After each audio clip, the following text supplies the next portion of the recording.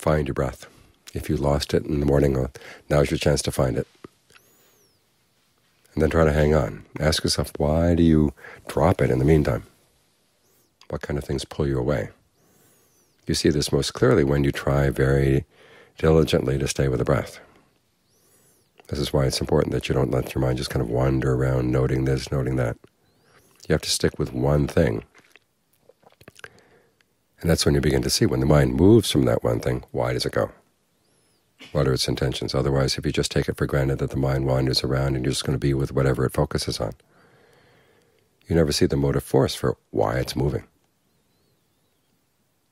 But when you resist it a bit, then you understand. It's like putting a dam across a stream. As you go through the process of building the dam, you find out a lot more about the currents of the river than you would have just simply watching the currents flow past. This is why concentration is such an important part of the practice, having one center that you stick to. That doesn't mean that you're not aware of other things, but this is your frame of reference. Try to relate everything else to this.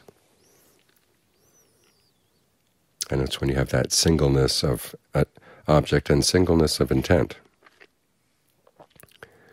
that you begin to see that the other intents come in. And why are they going in other directions? What's pushing you off? And there are times when you can resist the push, and other times when you just go right along with it. Okay, what was the difference? This is how concentration gives rise to discernment. You begin to see the movements of your mind. And a lot of the subtle movements that you just normally just let pass. So here's the time to really get to know your own mind by giving yourself one thing to stick with. You want to stick with the breath throughout the day as much as you can. Make it a comfortable place to be. Have a sense of the breath filling the whole body so it's easier to stay here. But be very careful not to get pushed off. If you sense yourself having been pushed off, just get right back.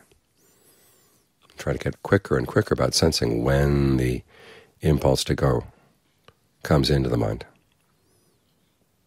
Because sometimes it'll come before you actually move. It'll just kind of plant a little thought, like a little seed, and then it pretends it's nothing happening. And then after a while it begins to grow, and then it gets reinforced, and all of a sudden you find yourself gone without having really thought about it. So try to get to see these stages and learn how to prevent them as best you can. You're going to learn an awful lot about the mind.